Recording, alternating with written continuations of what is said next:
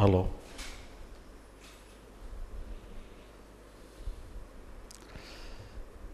இப்போ நாம் இந்த ஞான முகாமுடைய கடைசி செஷன். இப்போ இதுவரைக்கும் நாம் ஞானம்னா என்னன்னு தெரிஞ்சுக்கிட்டோம். அது தெரிஞ்சதை இதுதான் ஞானம்னு சொல்லி நம்ம கன்ஃபார்ம் பண்ணிக்கணும். அதை கன்ஃபார்ம் பண்ணலைன்னு சொல்லி சொன்னால் பழையபடி ஏதோ இப்படி பண்ணணுமோ அப்படி போகணுமோங்கிற ஒரு டவுட் இருந்துக்கிட்டே இருக்கும். நம்ம தெரிய வேண்டியது தெரிஞ்சுக்கிட்டோம்னு சொல்லி முடிச்சுக்கிடணும். அதனால் இதை கன்ஃபார்ம் பண்ணுறதுக்காக இந்த கடைசி செஷனை நாம் ஒதுக்கி வச்சுருக்கோம்.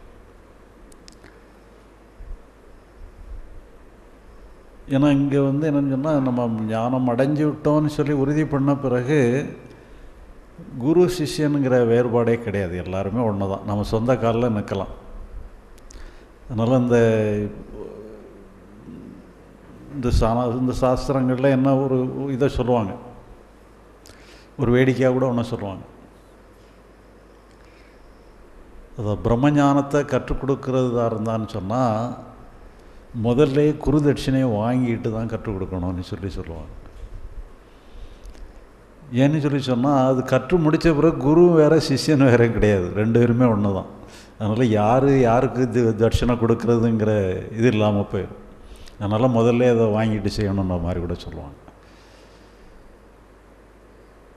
ஏன்னா இதுக்கு நம்ம தெரிஞ்சுக்கிட்டது தான் ஞானம் நீட்டு சொல்லி நம்ம கன்ஃபார்ம் பண்ணுறதோட நம்ம இங்கே எல்லா வேலையும் முடிஞ்சிருது.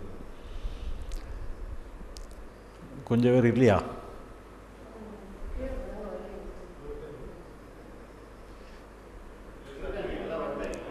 வந்துட்டாங்களா? சரி சரி சரி.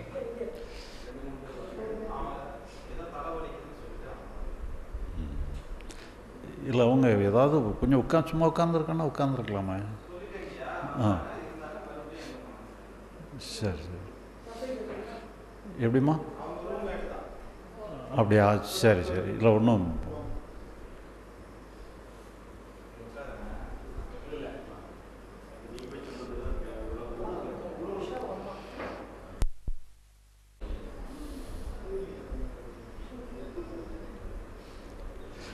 பொதுவாக நிறையா ஞானிகளை பொறுத்தளவில் ஞானம் அடைஞ்சவங்க நிறையா இருக்கிறாங்க.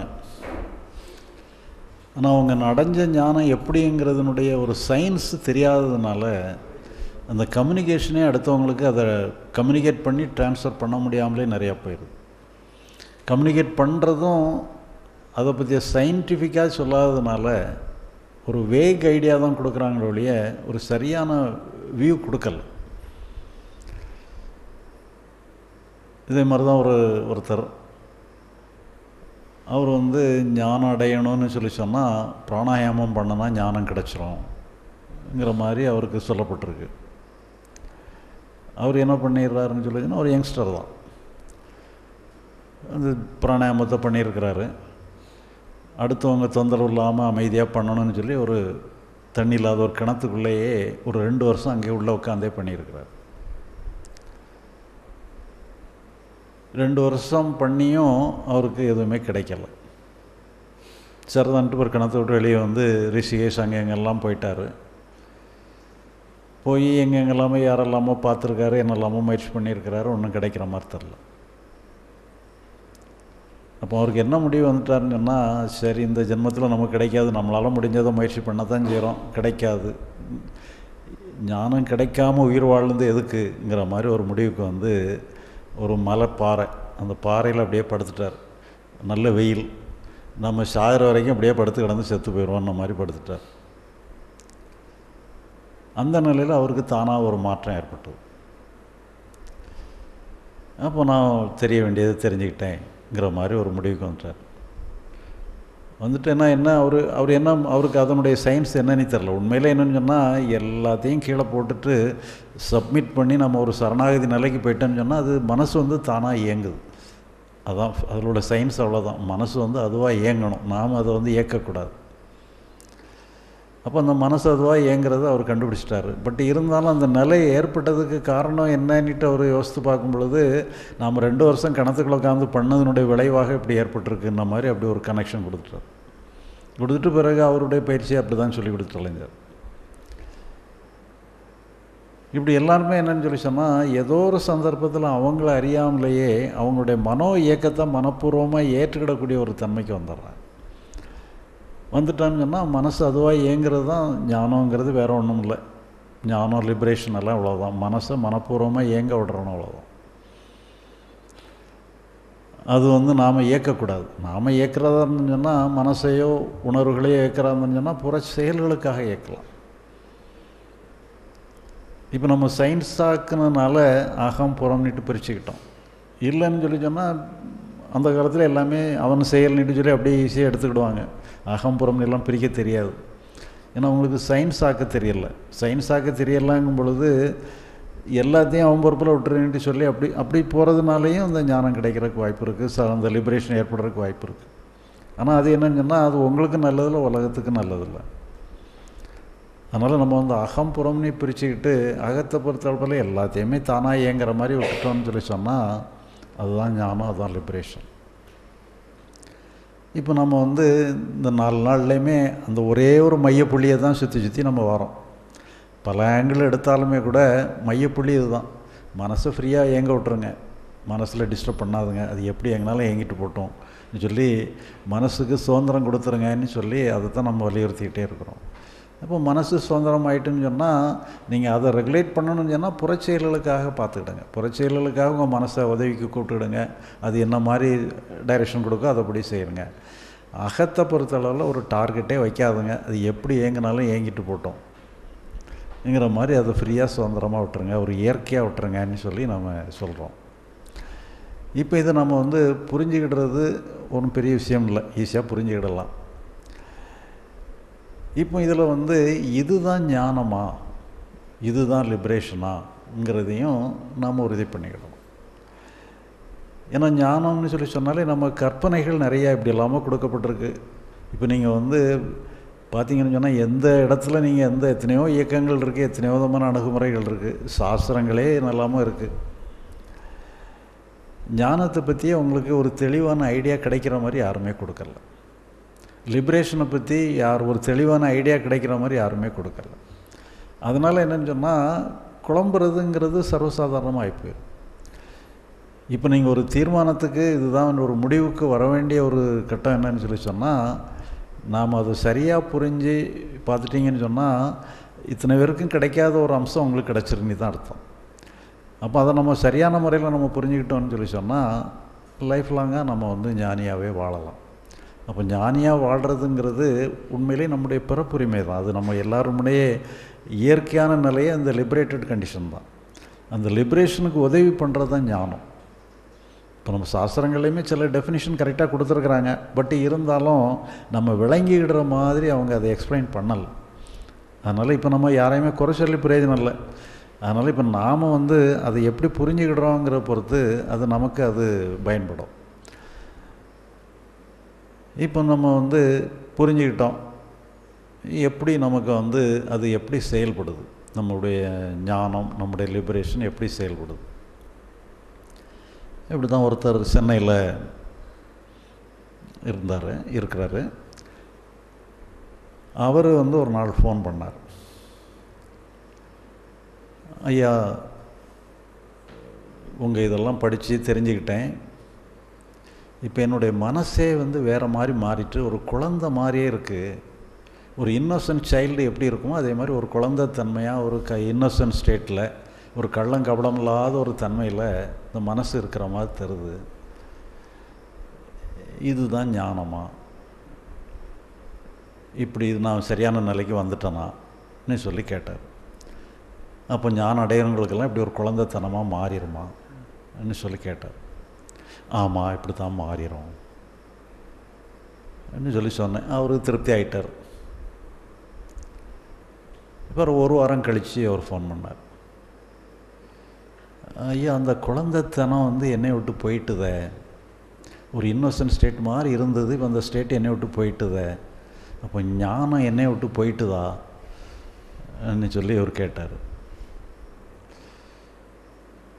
நீங்கள் முதல்ல நீங்கள் கேட்கும் பொழுதே அது உங்களை விட்டு போயிடும்னு எனக்கு தெரியும். சரி, இருந்தாலும் அப்போவே உங்களை போட்டு கன்ஃபியூஸ் பண்ண வேண்டாம்னு சொல்லி ஆமாம் அதுதான் ஞானம்னு சொல்லிட்டேன். நமக்கு எந்த அனுபவம் கிடைச்சாலும் சரி, குழந்தையாக இருக்கிற மாதிரி அனுபவம் கிடைச்சாலும் சரி, இல்லை வயசானவனாக இருக்கிற மாதிரி அனுபவம் கிடைச்சாலும் சரி, அனுபவங்கள் எல்லாமே மனோ லயங்கள் தான். எந்த லயம் ஏற்பட்டாலும் அந்த லயம் வந்து கலைஞ்சி போகணும்.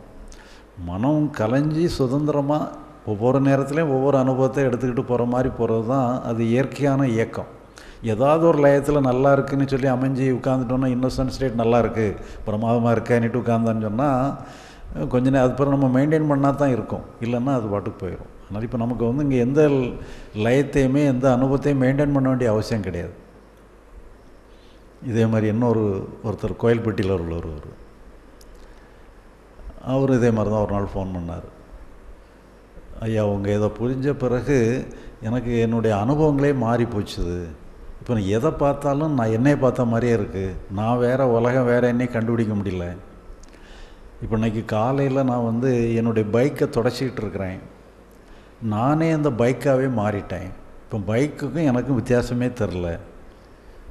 ஞானம் அடைஞ்சால் அப்படி தான் இருக்குமா ஐயான்னு கேட்குறேன். ஆமாம், இப்படி தான் இருக்கும். பிறகு அவரும் இப்படி தான் 2-3 நாள் கழித்து மறுபடியும் ஃபோன் பண்ணார். ஐயா, இப்போ அந்த அனுபவம் என்னை விட்டு போயிட்டுதாங்கிறது.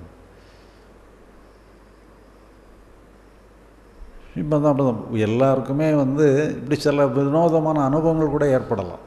ஏன்னா எல்லாமே ஒரு மனோ லயம்தான். மனசு வந்து வேறு ஏதோ ஒரு வகையில் ஒரு டியூனிங் ஆகிட்டுதுன்னு சொன்னால் அந்த டியூனிங்க்கு தகுந்த மாதிரி ஒரு மியூசிக் வர்ற மாதிரி சில அனுபவங்கள் நமக்கு வரும். அதை வச்சு நம்ம ஞானத்தை நம்ம அடையாளம் காண முடியாது. சிலவங்க சொல்லுவாங்க, ஐயா முன்னாலே எனக்கு கோபம் வந்தது, இப்போ நீங்கள் ஞானம் தெளிவடைஞ்ச மாதிரி இருக்குது, ஆனால் இப்போவுமே எனக்கு கோபம் வருது. கணவன் மனைவிக்கு இடையிலலாம் தகராறு சண்டையெல்லாம் வரத்தானே செய்யுது. அப்போது ஞானம் அடைஞ்சான்னு சொன்னால் மனசு வந்து சாந்தி நிலையில் அப்படியே இருக்க வேண்டாமா, இப்படி கோபதாபங்கள்லாம் ஏற்படுதுன்னு சொல்லி ஒருத்தர் கேட்குறார். அப்போ அவர்கிட்ட கேட்டேன், நீங்கள் முன்னாலேயும் கோவப்பட்டிருக்கீங்க, இப்போவும் கோவப்படுறீங்க. முன்னால் கோவப்பட்டதுக்கும் இப்போ கோவப்படுறதுக்கும் இடையில ஏதாவது வித்தியாசம் இருக்கா? முன்னால் இருந்த மாதிரியே தான் இருக்கா, இப்போவும் இருக்கிற மாதிரியும் ஒரே மாதிரி தான் இருக்கா?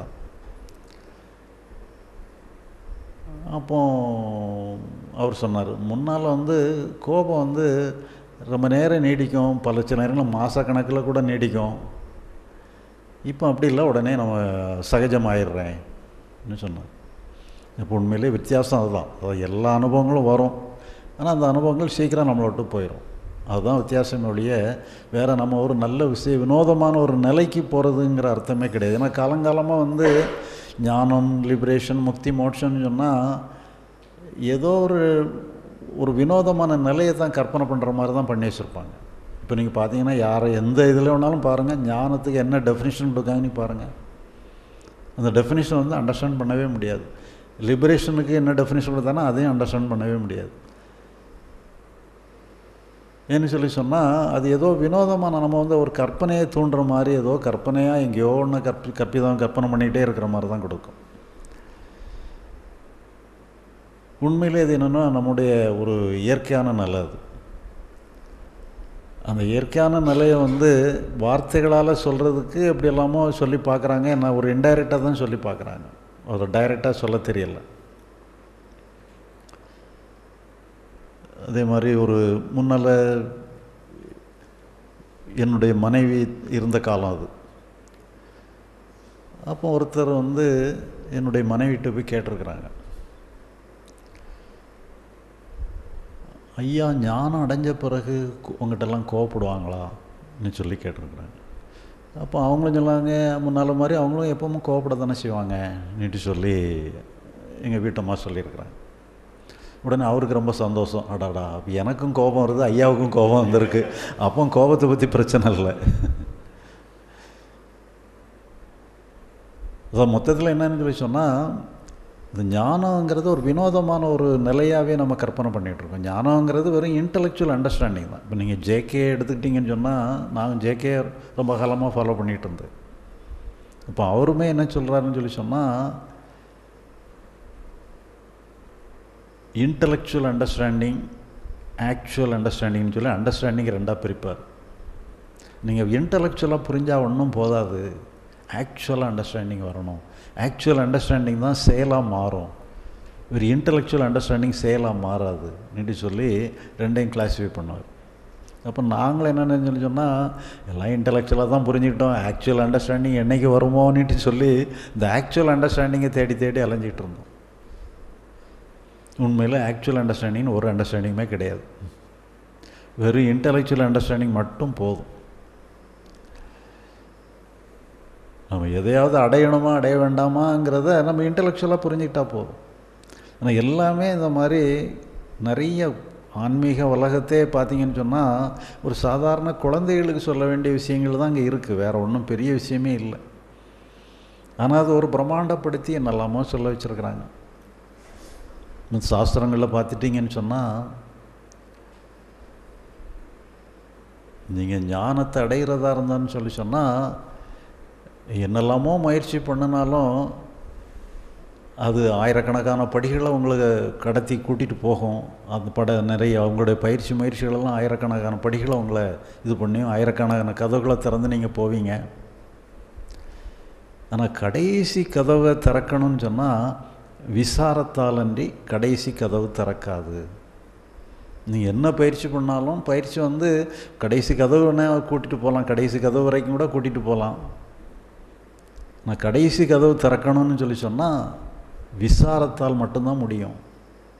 இப்போ நம்ம கற்பனை என்னன்னு சொன்னால் நிறைய ஆயிரக்கணக்கான கதவுகளாக இருக்கும், நம்ம ஒவ்வொரு முயற்சி பண்ணும்போது ஒவ்வொரு கதவு திறக்கும். அப்புறம் கடைசி கதவு முன்னால் போய் உட்காந்துட்டு விசாரிச்சுக்கிட்டே உட்காரணும், விசாரித்தா கதவு திறந்துடும். இந்த மாதிரி இல்லாத வினோத மாதிரிலாம் கற்பனை பண்ணிகிட்ருக்கோம். உண்மையில் பார்த்தீங்கன்னு சொல்லி சொன்னால் எந்த முயற்சியும் உதவாதுங்கிறது கரெக்டு.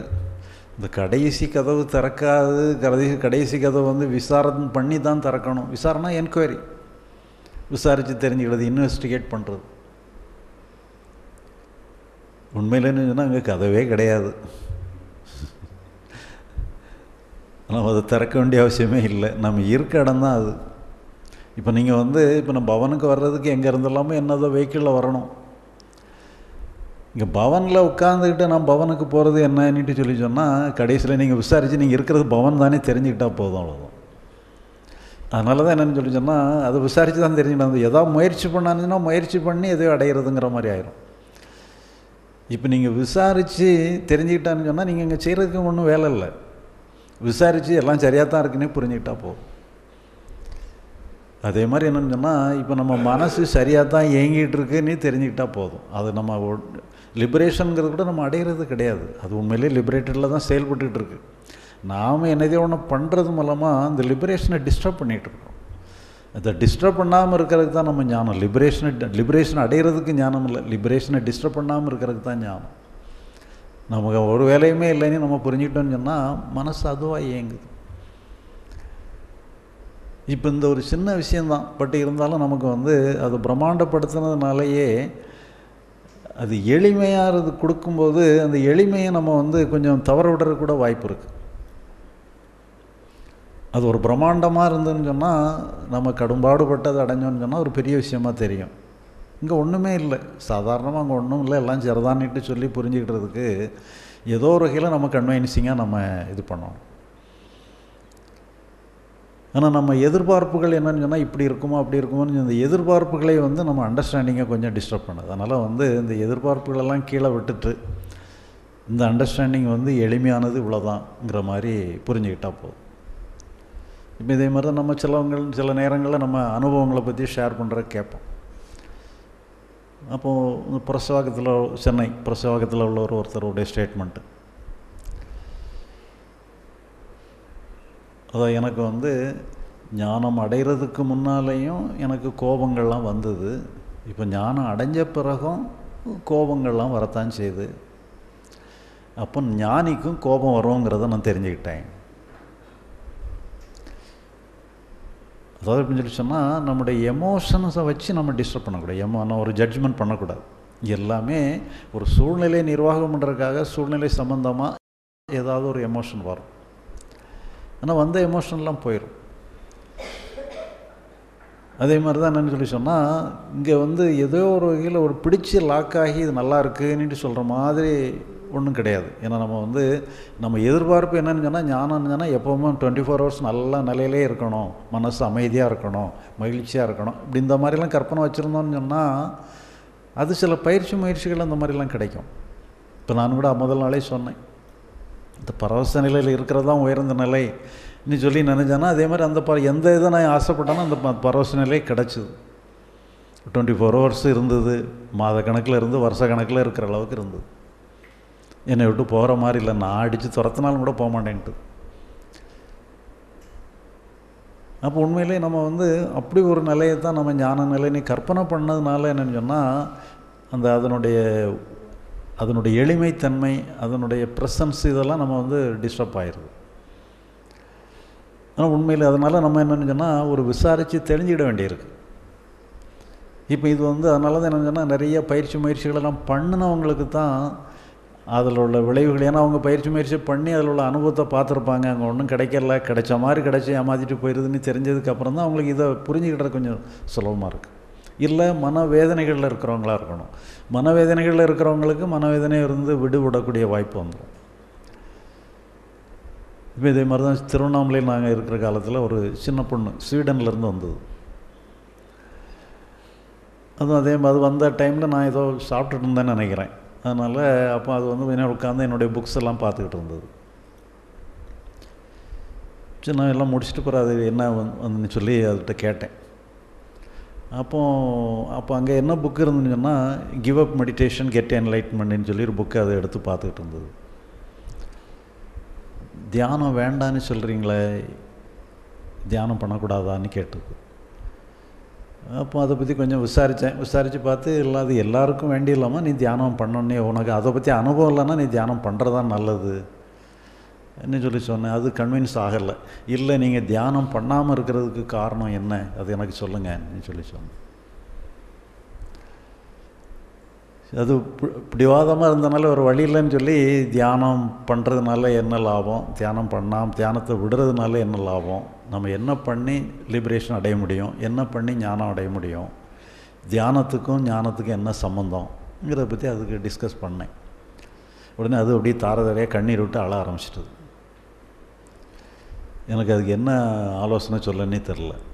பிறகு கொஞ்சம் நேரம் உட்காந்துட்டு இருந்தேன், நானும் உட்காந்துட்டு இருந்தேன். பிறகு அது எழும்பி போயிட்டுது. அப்போ அவர்கிட்ட சொன்னேம்மா, உன்னுடைய வயசில் நீ தியானங்கள்லாம் பண்ணுறதுல தப்பு இல்லை, தியானம்லாம் பண்ணி பார்த்து அதுக்கப்புறம் தான் நீ தியானத்தெல்லாம் விட முடியும். தியானத்தை பற்றியே உனக்கு சரியாகவே ஐடியா இல்லைன்னு சொன்னால் நீ தியானம் பண்ணுறது தான் நல்லது. நீ சொன்னாலும் அது வேறு வழி இல்லைன்னு சொல்லி தான் அதை சொல்லி பிறகு அது இந்த மாதிரி அழுதுகிட்டு போச்சுது. பிறகு ஒரு 15 நாள் கழித்து பழையபடி வந்தது. வந்தோடனே அது சொல்லிச்சு, இப்போ நான் இன்னொரு மாஸ்டர்கிட்ட போகிறேன், அவர் தியானங்கள்லாம் கற்றுக் கொடுக்குறாரு, இப்போ நான் ரொம்ப நல்லா இருக்கேன்னு சொல்லிச்சுது. நான் தான் முதல்லே சொன்னேன், நீ தியானம்லாம் பழகு, நல்லா தான் இருக்கும், அதில் ஒன்றும் தப்பு இல்லை, அதனால் நீ எல்லாமே பண்ணி இப்போ அனுபவப்பட்டு அதுக்கப்புறம் இங்கே வந்தால் தான் உனக்கு பிரயோஜனமாக இருக்கும். அதனால் என்னென்னு சொல்லி சொன்னால், சரி இது என்னென்னு சொன்னால் அந்த தியானத்துக்கு இங்கே ஒன்றும் பண்ணுறதுக்கு இங்கே ஒன்றும் இல்லை, இது சாதாரணமாக எல்லாருக்கும் உள்ளது தான். இது தியானம் பண்ணி தான் அந்த நிலைக்கு வரணுங்கிற அர்த்தம் இல்லை. ஆனால் என்னென்னு சொல்லி சொன்னால், நம்முடைய மனசை போட்டு டார்ச்சர் பண்ணாதபடி மனசை சுதந்திரமாக விடுறதுனுடைய அவசியம் தெரிகிற மாதிரி இருக்கணும். ஏன்னா இப்போ நம்ம பிரச்சனைகளில் மாட்டிக்கிட்டு இருக்கிறவங்களுக்கு அந்த பிரச்சனையிலேருந்து விடுபடணுங்கிற ஒரு எண்ணமே அந்த மனசு சுதந்திரமாக விடுறதுக்கு ஒரு வாய்ப்பாக ஆயிரும். மற்றபடி இல்லாதவங்களுக்கு என்னென்னு சொன்னால், அந்த மாதிரி முயற்சிகளில் பட்டு அந்த பயிற்சினால அனுபவங்கள்லாம் அடைஞ்சி அந்த அனுபவங்களில் ஒன்றும் ஸ்திரத்தன்மை இல்லாமல் அதையும் விடுற மாதிரி ஒரு சூழ்நிலை வரும்பொழுது தான் அந்த தியானம் கடந்து நம்ம என்ன பண்ணுறதுங்கிற கேள்வி வரும். அதனால் பொதுவாக நமக்கு இங்கே எல்லாருமே ஓரளவு அனுபவங்கள் எடுத்து வர்றதுனால நம்ம சொல்கிறது விளங்கிடும். பட் இருந்தாலும் என்னென்னு சொன்னால், இதில் நம்ம ரொம்ப பிரம்மாண்டத்தை எதிர்பார்க்கக்கூடாது. இது ஒரு சாதாரண விஷயந்தான். இந்த சாதாரண விஷயந்தான் உண்மையிலே பிரம்மாண்டமாக பேசப்படுது. அதனால் இப்போ எல்லாருமே என்னென்னு சொல்லி சொன்னால், நம்ம தெரிய வேண்டியது என்னென்னு சொன்னால், அந்த மனசை சுதந்திரமாக விட்டுட்டா போதும், அங்கே நம்ம ஒன்றும் அடைகிறதுக்கு ஒன்றும் தேவையில்லைங்கிறத புரிஞ்சுக்கிட்டோம். இப்போ இதே மாதிரி தான் ஒருத்தர் சென்னையில் உள்ள ஒரு அன்பர், அவர் நான் திருவண்ணாமலையில் இருக்கும்போது, அவர் திருவண்ணாமலையில் அவரும் ஏதோ எங்கேயோ தங்கியிருந்து ஏதோ பண்ணிக்கிட்டு இருந்தார். திருவண்ணாமலையில் என்னை சந்தித்தார். பிறகு அதுக்கப்புறம் சென்னையில் அவர் ஒரு சாஃப்ட்வேர் இன்ஜினியர் அவர். இப்போ நான் சென்னையில் இருக்கும் பொழுது என்கிட்ட ஒரு நாள் ஒரு அப்பாயின்மெண்ட் கேட்டார். நான் உங்களை பர்சனலாக சந்தித்து பேசணும்னு சொன்னார். சரி வாங்க பர்சனலாக பேசுவோம்னு சொல்லி அதே மாதிரி அவர் வந்தார் சென்னையில் நான் தங்கியிருக்கும் பொழுது. அப்போ அவர் என்ன எதிர்பார்க்குறீங்க, என்ன விஷயம் என்னன்னு சொல்லி கேட்டேன். அப்போ அவர் என்னென்னா, நீங்கள் என்னையை பற்றி என்ன நினைக்கிறீங்கன்னு கேட்டார். அவரை பற்றி நான் என்ன நினைக்கிறது, ஒன்றும் நினைக்க தோணலையே. எதை நீங்கள் எதிர்பார்க்குறீங்க, என்ன விதமான ஸ்டேட்மெண்ட், என்ன ஆன்சரை எதிர்பார்க்குறீங்க, என்ன விஷயத்தை எதிர்பார்க்குறீங்க, எனக்கு ஒன்றும் தெரியலையேன்னாரு. அவருக்கும் டைரெக்டாக சொல்லலை. அப்போ நானாக கேட்டேன், இப்போ நீங்கள் உங்களுக்கு நீங்களே அமைதியாக இருக்கிறீங்களா, உங்களுக்கு நீங்களே சரி பண்ணணும், உங்களை ரெக்டிஃபை பண்ணணும், சரி பண்ணணும்னு சொல்லி உங்களுக்கு நீங்களே ஏதாவது போராட்டத்தை வச்சுருக்கீங்களான்னு கேட்டேன். இல்லை, அப்படி எனக்கு நானே எல்லாம் போராடலை, எனக்கு நானே அமைதியாக தான் இருக்கிறேன். அப்போ நீங்கள் உங்களுக்கு நீங்களே அமைதியாக இருந்தீங்க, நல்ல நிலையில் தானே இருக்கிறீங்க, இதில் வேறு ஒன்றும் சந்தேகப்படுறதுக்கு ஒன்றும் இல்லையே, வேறு ஒன்றும் தெரிஞ்சுக்கிட்டதுக்கு ஒன்றும் இல்லையே என்ன. அப்போ அவர் என்னென்னா, நீங்கள் ஜெனரலாக சொல்கிறீங்க, ஸ்பெசிஃபிக்காக என்னை பற்றி பர்டிகுலராக நீங்கள் சொல்லுங்கள், என்னை பற்றி கொஞ்சம் தெளிவாக சொல்லுங்கள். இதுக்கு மேலே உங்களை பற்றி எனக்கு தெளிவாக சொல்ல தெரியலையே, நீங்களா என்ன எதிர்பார்க்குறீங்கன்னு சொல்லி தெரிஞ்சால் தான் நான் அதுக்கு தகுந்த மாதிரி சொல்ல முடியும். உங்கள் கேள்வி எனக்கு வேகாக தான் இருக்குது, அதனால தான் நானும் ஒரு வேகாக தான் பதில் சொல்ல வேண்டியிருக்கு. அவரும் கொஞ்சம் நேரம் இருந்துட்டு இருந்தார். பிறகு அவர்கிட்ட கேட்டேன், இப்போ நீங்கள் புரிஞ்சுக்கிட்டீங்கிற மாதிரி உங்களுக்கே ஒரு தெளிவு இருந்துன்னு சொன்னால், நீங்கள் உங்களுக்கு என்ன தெரியுமோ அதை நீங்கள் அடுத்தவங்கள்ட்ட நீங்கள் ஷேர் பண்ணிக்கலாமே. நானும் என்னுடைய நண்பர்கள்ட்ட ஷேர் பண்ணி தான் பார்க்குறேன், ஆனால் யாரும் கேட்க மாட்டாங்கிறாங்களா என்னாரு. அப்படியா, சரி ரைட்டு, நீங்கள் கேட்டால் சொன்னால் போதும், கேட்கலன்னா என்ன சொல்ல முடியும். இருந்தாலும் நீங்கள் உங்களுக்கு நீங்களே ஓகேயாக இருந்ததுன்னா நீங்கள் ஓகே தான், அதில் ஒன்றும் பிரச்சனை இல்லைன்னு சொன்னேன். சரின்னு சொல்லி போயிட்டார். அப்புறம் அவர் போன பிறகு யோசிச்சுட்டு இருந்தேன், அவர் ஒரு திருப்தியாக போகலையே, அவர் ஏதோ ஒரு கேள்வியோடு வந்தார், ஆனால் நாம் சொன்ன பதில் அவருக்கு திருப்தி இல்லையே. அவர் என்ன கேள்வியை கேட்டு தான் வந்தார். ஏன்னா அவர் நீ ஓப்பனாக கேளுங்கன்னாலும் அவர் கேட்க மாட்டேங்கிறாரு. என்னை பற்றி சொல்லுங்கிறாரு, ஆனால் என்ன சொல்லணும்னு எனக்கே தெரியலை. அப்போ என்ன எதிர்பார்ப்பில் வந்தார், என்ன கேள்வியோடு வந்தார், நாம் சொல்கிறது ஏன் அவருக்கு திருப்தி ஆகலைங்கிறது எனக்கு மனசில் ஓடிக்கிட்டு இருந்தது. வேறு கொஞ்சம் நேரம் கழித்து தான் பிறகு எனக்கு ஓஹோ இதுக்கு தான் வந்திருப்பார் போல என்ன மாதிரி எனக்கு மனசில் பட்டது.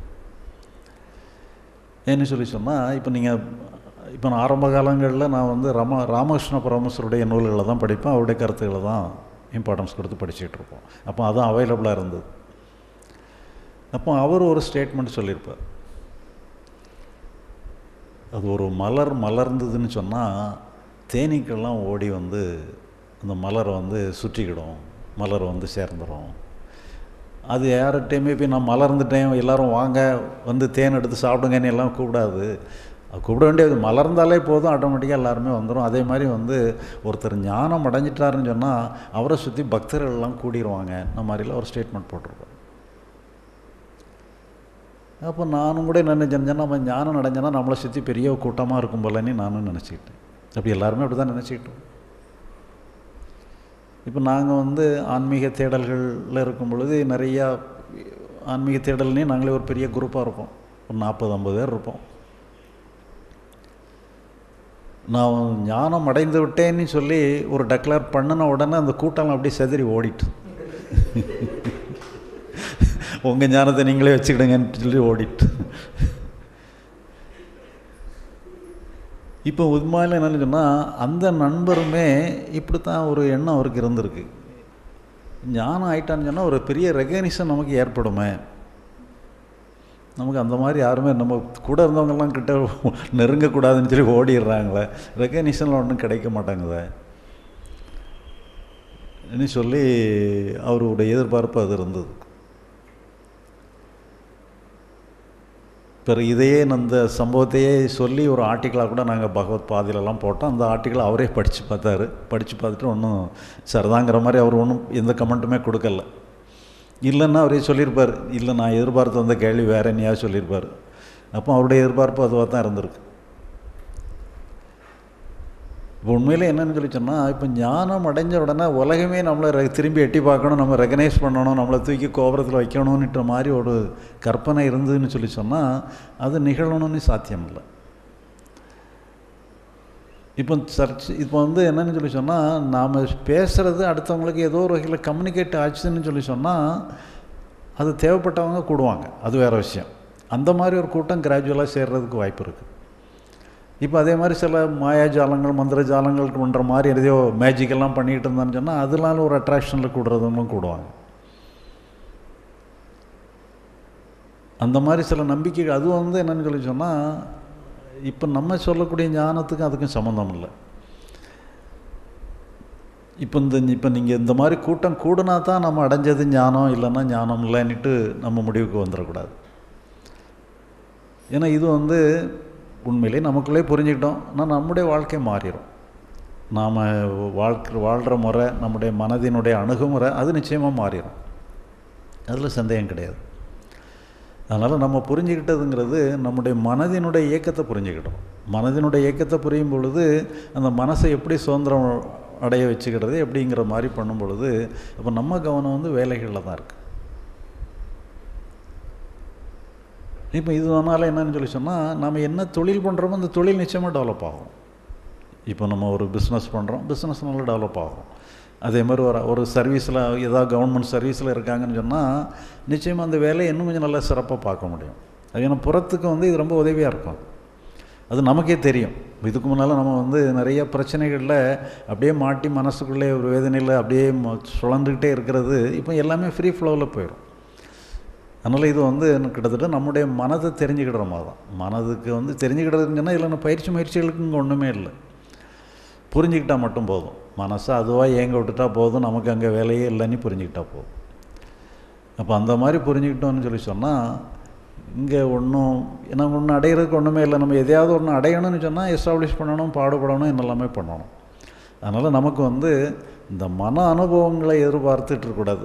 எப்படி நம்ம தெரிஞ்சதுக்கு பிறகு ஒரு நல்ல அனுபவம் வேணும் போகணுங்கிற மாதிரி எதிர்பார்க்காதபடி, எல்லா அனுபவங்களையும் இயற்கையாக வந்துட்டு போகிற மாதிரி மனசை இயற்கையாக இயங்க விட்டுட்டா போதும்.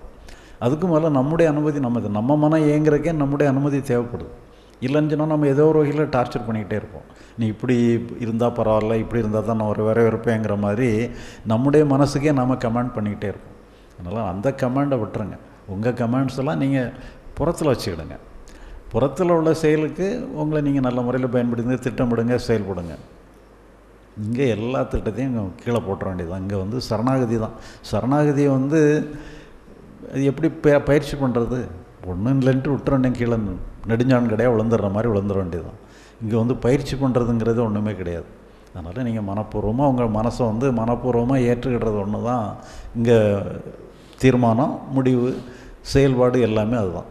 அதனால் நீ மனசை மனப்பூர்வமாக ஏற்றுக்கிடக்கூடியதை நம்ம அந்த முடிவுக்கு வந்துட்டோம்னு சொன்னால் மனசு மனப்பூர்வமாக செயல்பட்டுக்கிட்டே இருக்கும். இப்போ நம்ம அடுத்தாப்பில் நாம் புரிஞ்சுக்கிட்டோமாங்கிறத நமக்கு நாமளே டெஸ்ட் பண்ணி பார்க்குறோம்.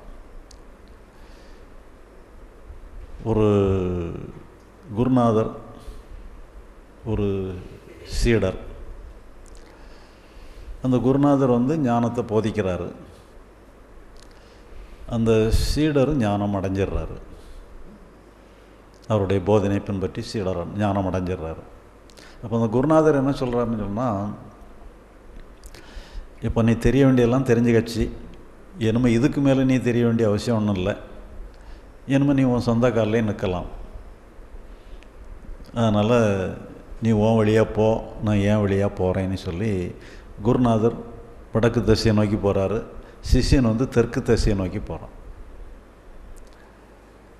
இப்போ அந்த குருநாதர் போகிற வழியில் கொஞ்சம் பிரச்சனையான சூழ்நிலைகள் இருக்குது. அதனால் என்னென்னு சொன்னால், ஏதோ கலவரங்கள்லாம் நடந்துகிட்டு இருக்கு. அதனால் இவருக்கு தங்குறதுக்கு இடம் கிடைக்கல, சாப்பிட்றதுக்கு ஆகாரம் சரியாக கிடைக்கல, எந்த நேரத்தில் என்ன ஆபத்து வருமோன்னு சொல்லி ஒரு டென்ஷனோடய அவருடைய பிரயாணம் அமைஞ்சிக்கிட்டு இருக்கு. ஏன்னா அந்த சூழ்நிலை சரியில்லை. அப்போ ஒரு டென்ஷனை டென்ஷன்லேயே தான் பிரயாணம் அவர் நடந்துகிட்டு இருக்கார், டென்ஷன்லேயே தான் இருக்கிறார். நிம்மதியாக பிரயாணம் பண்ண முடியல, நிம்மதியாக படுக்க முடியல, நிம்மதியாக சாப்பிட முடியல. அப்போ அவர் டென்ஷனில் அவருடைய பிரயாணம் இருக்குது.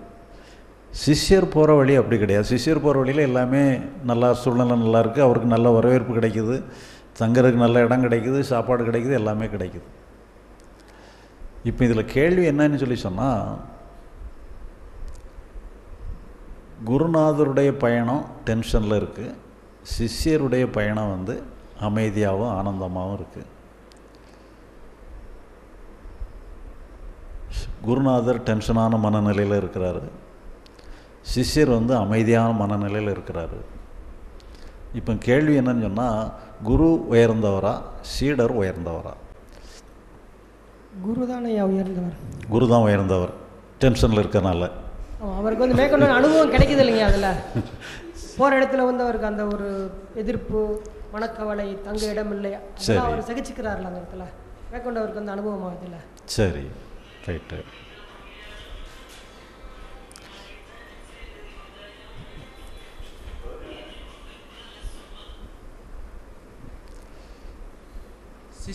சிஷியனும் உயர்ந்தவர் ஆகிட்டாருங்க. சிஷ்யன் உயர்ந்தவரா? அமைதியாக இருக்கனாலையா? இல்லைங்கய்யா, இப்போ வந்து அவர் ஞானியாக இருந்தார். ஞானியாக இருந்தவர் வந்து சிஷியருக்கு வந்து பார்த்தீங்கன்னா எல்லாத்தையும் சொல்லி கொடுக்குறாரு. அவர் ஞானி ஆக்கிட்டாரு. ஓகேங்களா? அவர் போகிற பாதையில் வந்து எந்த ஒரு இதுவுமே இல்லை, எல்லாமே அவர் கேட்ட வகையில் எல்லாமே கிடைச்சிருச்சு. ஸோ அவர் உயர்ந்தவர் ஆயிருக்காரு அப்படின்றது நான் சொல்கிறேன்.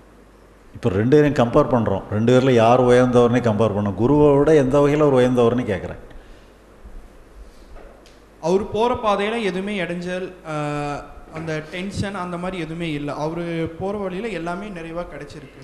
சரி, அதனால் அவர் உயர்ந்தவரா அப்படின்னு நான் சரி, ரைட்டு. அப்புறம் வேற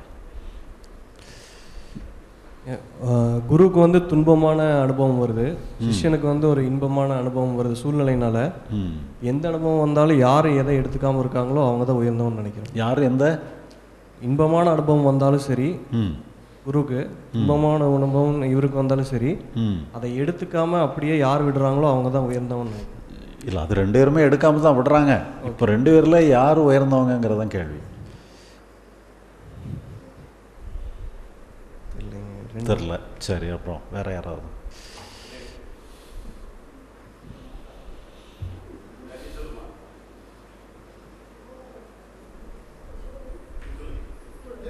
உங்கள் ஓட்டு யாருக்கு, குருவுக்கா சிஷ்யனுக்கா?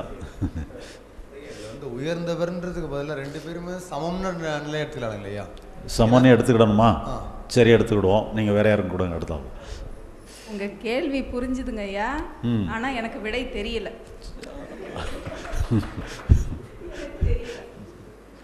சரி, யாருக்கா ஒரு ஆளுக்கு ஒரு ஓட்டு போடுங்களேன்.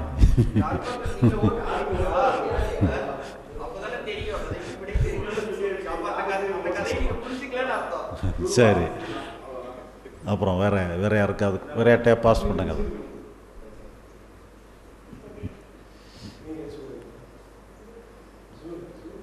குருவுக்கு தாங்க. குரு தான் எந்தவர் டென்ஷனில் போகிறதுனால அப்படி இல்லை, எந்த சூழ்நிலையாக இருந்தாலும் அதை அவர் ஞானம் அடைஞ்சிட்டாரு. எந்த சூழ்நிலையாக இருந்தாலும் அதை வந்து சும்மா ஏற்றுக்கிறாரு. டென்ஷனில் தானே இருக்கிறாரு, சும்மா இல்லையே, டென்ஷனில் தானே இருக்கிறாரு. ஏற்றுக்கிறாரு. சரி, ரைட்.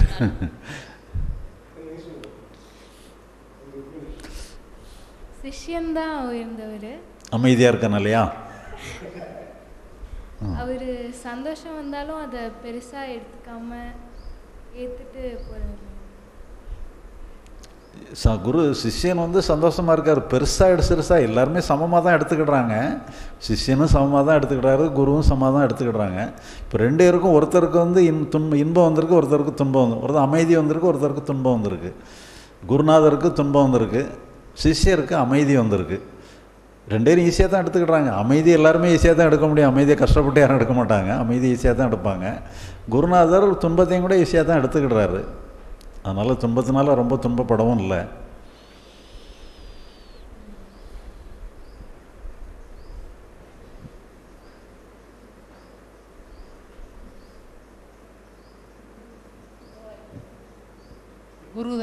குரு தான் இருந்தவர் ஆச்சு.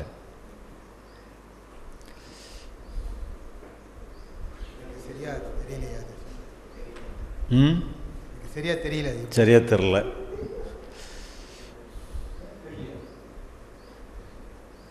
ரெண்டு பேருமே சமநிலையில் அவங்களுக்கு வர்ற எண்ணங்களை வந்து இது பண்ணதுனால அவங்க ரெண்டு பேருமே தான் வந்து யாரும் குறைவும் கிடையாது, யாரும் வந்து மேலேயும் இல்லை. ரெண்டு பேரும் சமநிலையில் தான் எடுத்துக்கிறாங்கன்றதுனால ரெண்டு பேருமே ஈக்குவலாக தான் இது பண்ணுறோம். சரி, சிஷியர் உயர்ந்தவர், அமைதியாக இருக்கனால. ஆமாம். சரி. ஏன்னா குருவோட பேச்சு கேட்டு அவர் அமைதியாக இருக்கு. அவர் குரு கூட ஒரே இடத்துல தான் இருக்கார். இவர் இயற்கையோட வாழ்ந்து தான் ஆகணும். அதனால் அத்தனை பேரையும் சமாளிச்சுட்டு வந்துட்டு இங்கேயும் இருந்துட்டு. இல்லை, சிஷியர் வந்து போகிற இடத்துல அமைதியாக தானே இருக்குது, அங்கே பிரச்சனையே இல்லை. குருநாதர் போகிற வழியில் தான் பிரச்சனையான சூழ்நிலையாக இருக்குது. பிரச்சனையான சூழ்நிலையில் அவருக்கு வந்து டென்ஷனில் இருக்கிறாரு. இவர் அமைதியான சூழ்நிலையில் மகிழ்ச்சியாக போயிட்டு இருக்கிறாரு. சிஷியர் போகிற இடம்லாம் அமைதியான சூழ்நிலை தான். அவர் உருவாக்கிறாருங்க. யார் உருவாக்கிறா? சிஷியர் உருவாக்கிறாரா? ஆமாம். அப்படியா? நீங்கள் கதையை மாற்றிறீங்க போல. சரி. ரெண்டு பேருமே சமநிலைமையில் இருக்கிறவங்க தான் எனக்கு புரியுதுங்க. சரி சரி ரெண்டு பேருமே சமநிலைமை தான். சரி. அவங்க இயல்புல அவங்க சரியாக எடுத்துக்கிறாங்க. நாங்கள் ஹைதராபாத்தில் ஒரு ப்ரோக்ராம் பண்ணோம். அங்கேயும் இதே கேள்வி தான் கேட்டேன். அப்போ அங்கே உள்ள ஒருத்தர் என்ன சொல்லிட்டாருன்னு சொன்னால், சிஷ்யர் நீங்கள் குருநாதருக்கு டென்ஷன் வந்துதா, அப்போ அவர் ஞானியே கிடையாதுன்ட்டார். இப்போ நம்ம என்ன சொன்னால், ரெண்டு பேருமே ஞானி தாங்கிறதுல நம்ம ஒன்றும் மாற்று கருத்து இல்லை. ரெண்டு பேருமே ஞானம் அடைஞ்சிட்டாங்க. ஞானம் அடைஞ்ச பிறகு குருநாதருக்கு ஒரு அனுபவம் வருது, சிஷ்யருக்கு ஒரு அனுபவம் வருது. சிஷ்யர் போகிற இடத்துல என்ன சூழ்நிலை இருக்கோ அந்த அனுபவம் தானே வரும். நம்ம வந்து டென்ஷனான இடத்துல வந்து மகிழ்ச்சி வந்தால் தான் தப்பு, அதே மாதிரி மகிழ்ச்சியான இடத்துல டென்ஷன் வந்தால் தான் தப்பு. அதனால் என்னன்னு சொன்னால், அவங்கவுங்க சூழ்நிலையில் அவங்கவுங்களுக்கு அந்த எமோஷன் வரும். அந்த எமோஷனை எதிர்த்து அவங்க போராடலை. எனக்கு டென்ஷனே வரக்கூடாதுன்னு சொல்லி இவரும் போராடலை. இவர் வந்து அமைதியாக இருக்குது, ரொம்ப நல்லா இருக்குது, இந்த அமைதியை விட்டு நம்ம விட்டு கொடுத்துடக்கூடாது, அந்த அமைதியிலேயே கடைசி வரைக்கும் சொல்லி அப்படி பிடிவாதம் பண்ணவும் இல்லை. அந்தந்த சூழ்நிலைக்கு தகுந்த மாதிரி ஏதோ ஒரு அனுபவம் ரெப்ரசன்ட் ஆகுது, அந்த அனுபவம் அவங்கள விட்டு போயிடுது. அதனால் இதில் வந்து ரெண்டு பேருமே சமம் தான். இல்லை, அவங்களுடைய அனுபவத்தை வச்சு அவங்களுடைய இது பண்ண முடியாது. அந்த சூழ்நிலைக்கு தகுந்த அனுபவம் வரும், அது ஒரு மேட்டர் இல்லை. அவங்க வந்து அந்த எல்லா அனுபவங்களையும் சமமாக எடுத்துக்கிடணுங்கிற ஒரு பக்குவத்துக்கு வந்ததுனால அது எல்லாமே ஒன்று தான் அவங்களுக்கு. அதனால் அவங்க செய்ய வேண்டிய செயல்களை மட்டும் பார்த்துட்டு போயிட்டுருக்குறாங்க. இப்போ அடுத்த கேள்வி.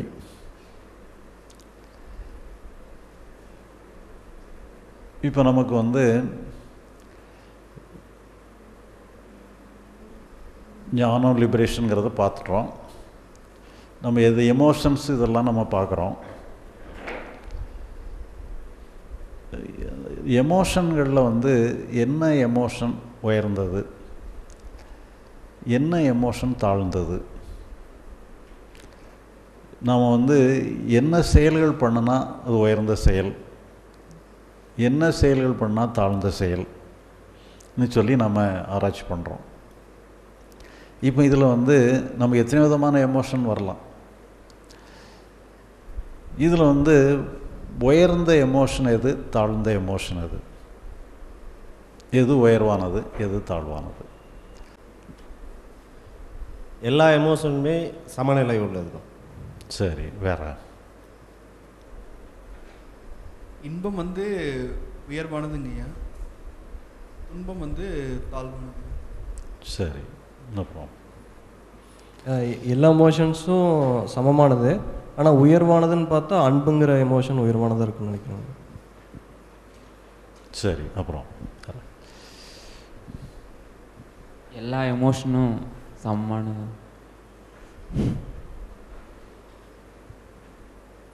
பிரிவினை பார்க்கறது இல்லைங்க, எல்லாமே சமமாக எடுத்துக்கணும்.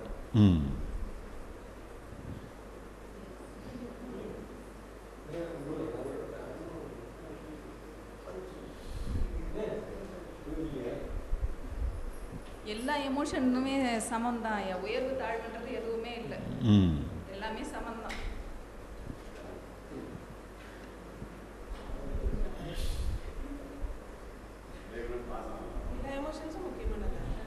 எல்லா எமோஷனும் உயர்வானது தான். சரி, நம்ம வந்துட்டு இந்த உயர்வான மனப்பான்மை வரும்போது எப்படி நம்ம சகித்துக்கிறோமோ, சந்தோஷமாக படுத்திக்கிறோமோ, அது மாதிரி தாழ்வான மனப்பான்மையோட நம்ம எல்லாத்தையுமே நம்மளை வந்து சகிப்புத்தன்மை இருந்தாக்கா எல்லாத்துலேயுமே நான் ஜெயிச்சு வரலாம். நம்மளை கூட சகிப்புத்தன்மை இருந்தாக்கா உயர்ந்தது தாழ்ந்ததுன்னு சொல்லிட்டு நம்ம எண்ணமே தேவையில்லை. சரி,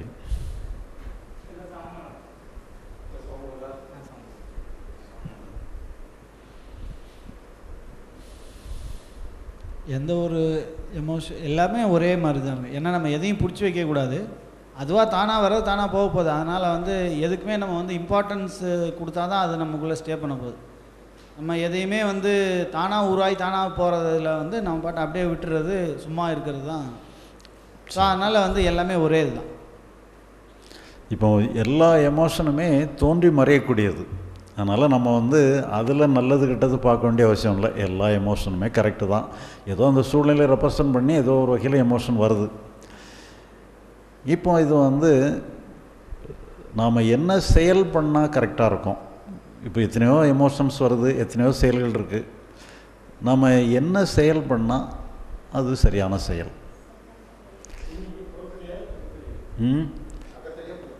ஆமாம். இப்போ நம்ம ஞானத்துக்காக நம்ம என்ன செயல் பண்ணனாலும் அது சரியான செயல். ஞானத்துக்காக. சரி, அகத்தில் எதுவும் நம்ம எதுவும் பண்ண வேண்டியதில்லை. சரி. அதுக்கு புறத்தில் செய்யறது அதுக்கு உண்டானது என்ன எமோஷனோ அதுக்கு உண்டான செயல். ரைட். விட்டு கொடுத்து போகிறது பெஸ்ட். விட்டு கொடுத்து இல்லை, இப்போ ஞானம் செய்கிறதுக்காக நீங்கள் என்ன பண்ணுனா அது சரியான செயல். ஞானத்துக்காக, இப்போ ஞானம்னு சொல்லி நம்ம சொல்கிறோம், இந்த ஞானத்துக்காக நீங்கள் என்ன பண்ணினீங்கன்னா அது சரியான செயல். சும்மா இருக்கலாம், சும்மா எதுவுமே பண்ண தேவை, எதுவும் சும்மா சும்மா இருக்கணும். வேற யாராவது?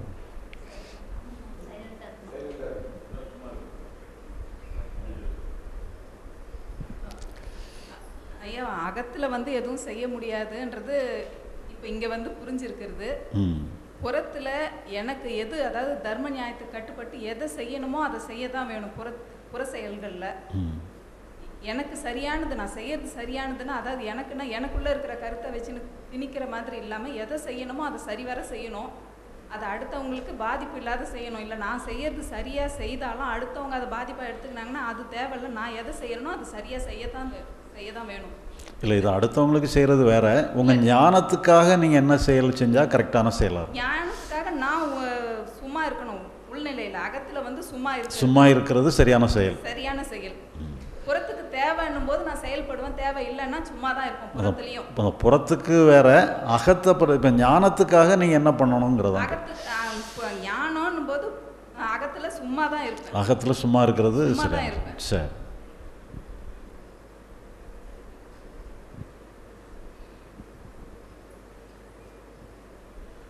இந்த எமோஷன் வந்து நமக்கு அது அவசியம் இல்லைன்றத வாட்ச் பண்ணிவிட்டு நமக்கு தேவையில்லைன்றோம்னா அப்படியே ஃப்ளோவில் விட்டுலாங்க ஐயா.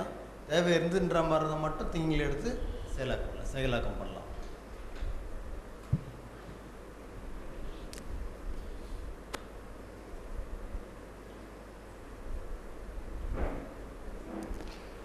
அதாவது இப்போ வந்து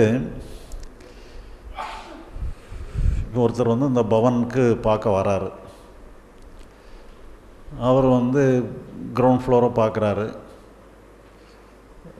கிரவுண்ட் ஃப்ளோருக்கு அப்புறம் நான் ஃபஸ்ட் ஃப்ளோருக்கு வராரு. ஃபஸ்ட் ஃப்ளோரையும் பார்க்குறாரு.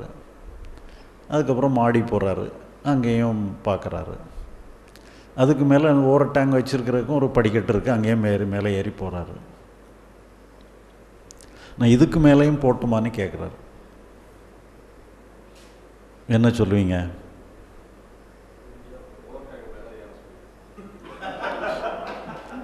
சரி, ஓவர் டேங்க் மேலே ஏறி நின்று அதுக்கு மேலே போட்டுமான்னு கேட்குறாரு. ஓவர் டேங்க் மேலே ஏறிட்டாரு, இதுக்கு மேலேயும் போட்டுமான்னு கேட்குறாரு. என்ன சொல்லுவீங்க? இல்லை, சரி, ஒரு போகிறேங்கிறாரு, என்ன சொல்லுவீங்க?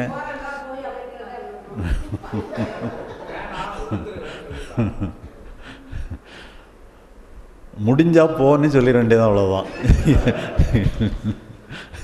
ஏன்னா இங்கே என்னன்னு சொல்லி சொன்னால், ஞானத்துக்காக நீங்கள் எதுவுமே பண்ண தேவையில்லை. நான் எதையோ ஒன்று பண்ணுவேன்னா சரி பண்ணிக்கேன்னு சொல்லிடலாம், அவ்வளோதான். ஏன்னா ஞானத்துக்கும் செயலுக்கும் சம்மந்தமே கிடையாது. நீ இதை செஞ்சால் ஞானம், அதை செஞ்சால் ஞானம்லாம் ஒன்றுமே கிடையாது. அது அதனால் என்ன சொல்லி சொன்னால், நீ என்ன வேணாலும் பண்ணிக்கேனுங்கிறது தான். அங்கே வந்து இதை செஞ்சு ஞானம் அடைகிறேன், அதை செஞ்சு ஞானம் அடைகிறேன்னுட்டு ஒன்றுமே கிடையாது. அதனால் நான் சைக்கலாஜிக்கலாக நம்ம ஃப்ரீயாக இருக்கிறோன்னு அவ்வளோதான். அங்கே செயல்கள்ங்கிறதெல்லாம் புறத்துக்காக தான், ஞானத்துக்காக நம்ம எந்த செயலுமே பண்ண தேவையில்லை. அது எல்லாமே தன்னால் சரியாக தான் இயங்கிட்டு இருக்குங்கிற மாதிரி ஒரு நம்ம முடிவுக்கு வந்துடணும்.